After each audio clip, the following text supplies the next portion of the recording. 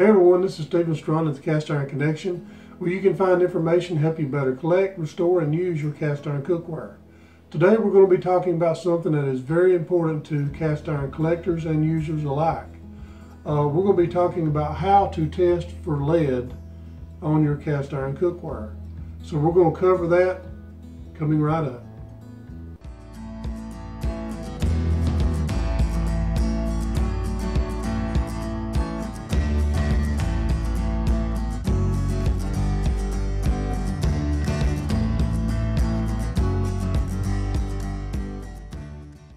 Okay, like I said before, we're going to talk about how to test for lead on your cast iron cookware. Most of the time, you're not going to have a problem on your bigger pans and pots. They're not as suspect to be contaminated with lead, although, you know, it is a possibility. So far, I have collected and restored over 200 pieces of cast iron cookware and not had the problem so far of anything being contaminated by lead. But there is always the possibility, especially with the small cornstick pans or the small muffin pans that have the small cups, which would have made it easier for people who are melting lead down to pour them in and have smaller ingots. That would be the most likely culprit. But like I said, it's not likely, but it is possible. So I have went to Lowe's, and this is a $9.90 something test kit. It has two test kit swabs inside, and we're going to be using one of them on these two pieces here today. It's pretty simple and pretty straightforward. Let's open these up. The instructions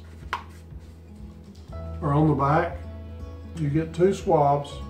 You also have a test page, and this test page has a minute amount of lead in each one of these little circles. That way you can test your kit and make sure your kit is working properly before you actually use it on the cast iron. Like I said before, we have instructions,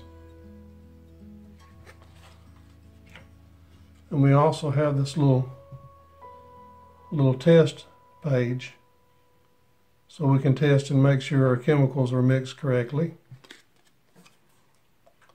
We also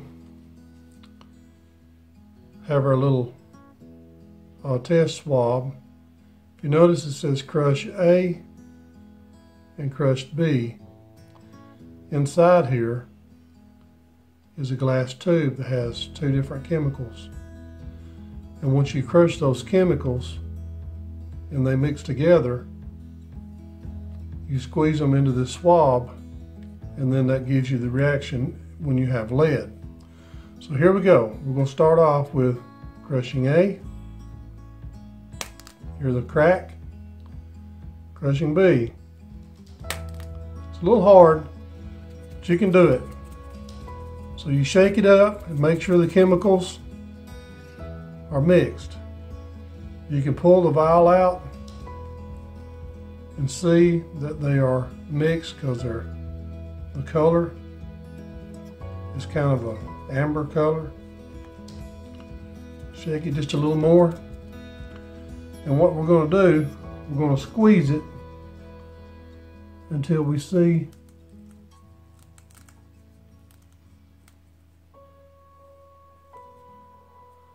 a little bit of chemical come out the end. See?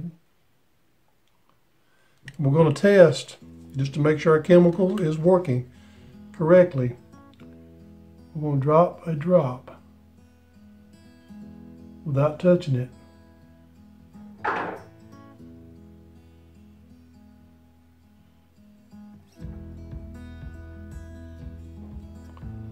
Onto our tab. And you see it's turning red. That tells you that red is bad. Red means lead. So we don't want red. So what we're going to do, we're going to go ahead and take our pieces and we're going to squirt a little bit of this chemical, and we're going to rub it for just a few seconds. The test kit says 30 seconds.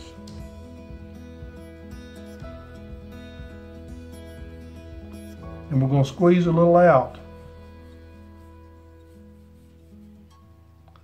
So far we're only getting a little bit of dirt and a little bit of rust. You can go on down the piece.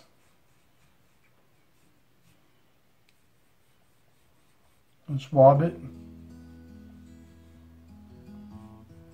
If you want to do one piece at a time and wait for the results before you do the other one, because you want to make sure that you know which piece is giving you the results. We're just going to rub it back and forth, swirl it around a little bit.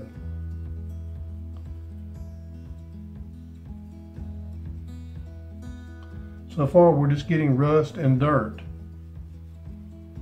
Okay, let's go back over here to this other side, squirt a little more of our fluid out. Swab it around.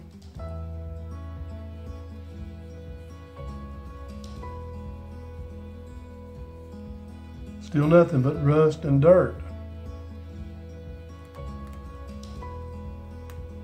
Chances are if one cup is clean, the rest of the pan is clean.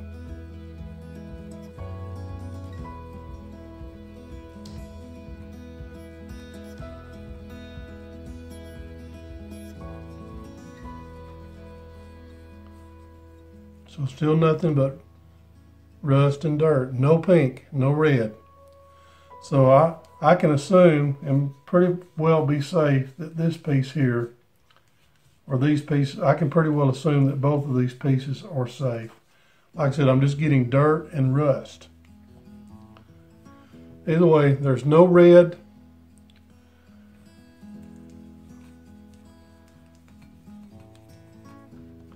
There's no red at all. It's just rust and dirt. If it was red, it means lead.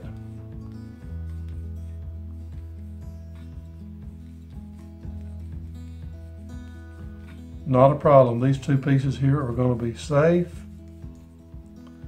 They're good. See, all we have is dirt and rust. So you can see the big difference between the red right here.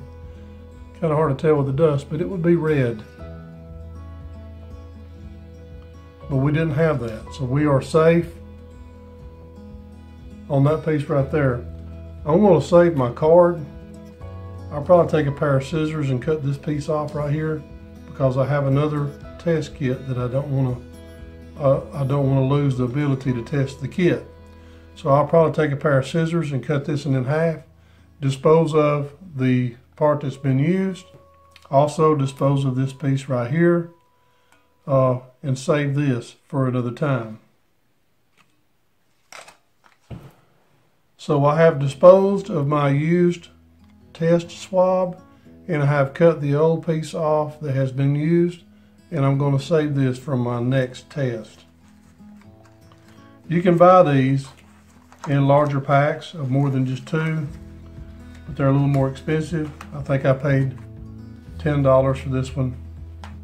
So there you go. That's the way that you test for lead on your cast iron cookware. And we just want to make sure that we're safe. We don't want to pass them along to someone else. So if you find out that you do test positive for lead, don't just give it to somebody else or sell it. Get rid of it. Make sure it's destroyed. Make sure you send it to the scrapyard. And don't forget, if you have any history of testing positive for lead, let me know, because I would love to know about what the percentages are in collecting. I have been fortunate not to have any pieces that were contaminated, but I'm sure there are people who've had that happen to them. So please let me know in the comments if it has happened to you. That's what we want to do at the Cast Iron Connection. We want to make sure that people have the best knowledge that they can get their hands on, and we want them to have the best experience collecting, restoring, and using their cast iron cookware. Thank you so much for watching. If you've enjoyed my videos, please subscribe to my channel, hit the notification bell, and I'll keep them coming. Thank you so much for watching the Cast Iron Connection.